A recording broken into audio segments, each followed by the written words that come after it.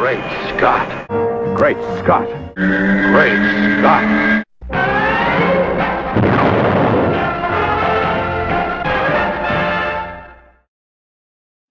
Hello, everyone, and welcome to another edition of Great Scott.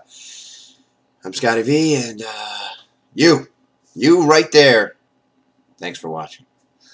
So, out of Comic-Con, we've heard some very exciting news over the last week or so. There was a new poster with new artwork released, and there was new trailer. Finally, we've seen some footage, and probably as expected, many of us are still complaining about how bad this movie is going to be, and many of us, like myself, are still very, very excited and very happy with some of what I've seen, some of what I've read, and have high hopes that this movie could be very, very good. Now, here's the problem with Superman, at least what it seems like. It seemed like many of the public, many of the people in America have voted with their cash, have voted with their apparent interest in other heroes and other things.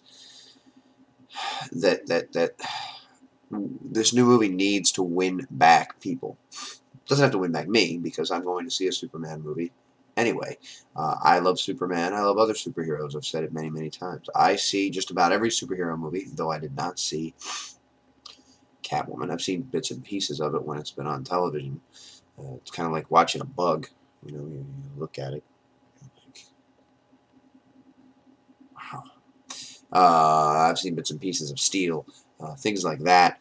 That after seeing some footage, hearing the way Shaq acts, seeing the way Halle Berry is dressed, although she looked great, you make a decision and you decide not to see it, and then you realize that it's winning Razzies, which is the equivalent of an Oscar for bad things, as opposed to winning an Oscar because you're great. You win a Razzie because you're terrible. But it's but other than that, I mean, a movie that they really put some effort into.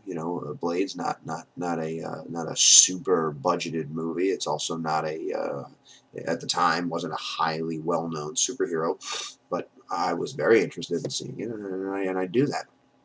So for me, even if I wasn't a giant Superman fan, I'd be looking forward to this. And it seems like with Superman more than any other hero, you have two very polarized sides. You have people who are fans, or you have people who hate Superman and think he's too goody-goody, or dresses weird, or whatever. But some of those people will be excited by the trailer, because I read a little bit. I skimmed through. It's funny.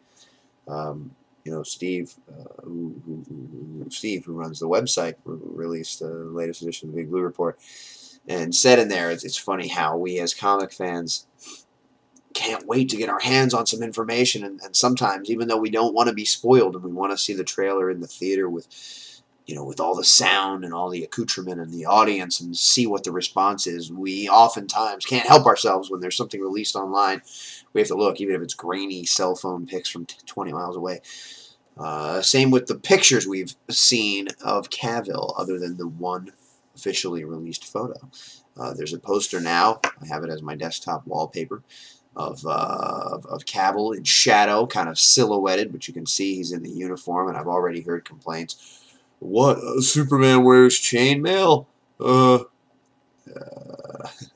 If you've read, his style is designed after the heritage of his home planet, where it has a neo-medieval background as its style, as its history, as its we haven't seen how it's going to go yet, but yes, it's armored looking, because he designed it after his home planet uniforms, which makes sense to me that it comes from somewhere, and it's not just a random I'm gonna and the yellow appears to be missing in the poster. I'm looking at it right now.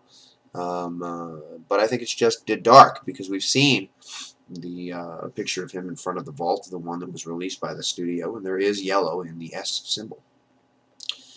So we'll see how it goes. Something else that I read that some people will be happy with.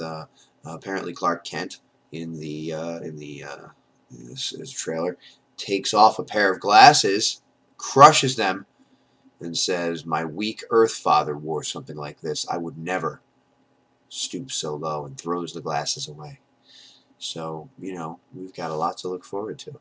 I'm looking forward to it, and I can't wait. I've decided I'm going to see The Dark Knight Rises in theaters because I want to see the trailer on the big screen. I'd like to see it fairly early because I'm hoping that some of the same audience that would see Batman or a superhero film will be looking forward to seeing Man of Steel as well. I have my little Brandon Ralph Monopoly here.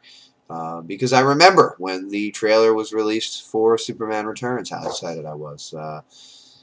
I heard reports that there was a Harry Potter trailer running at the same time, and people told me people cheered when the Harry Potter came on, and it was like crickets when the Kent mailbox appeared on screen, and apparently only I knew what it was. And then when the John Williams music started to play, I guess more people recognized it, but it didn't seem to garner the response that some other trailers. We've got Harry Potter's a tough act to follow. It was a rabid fan base. It was giant. Superman had been gone for a while.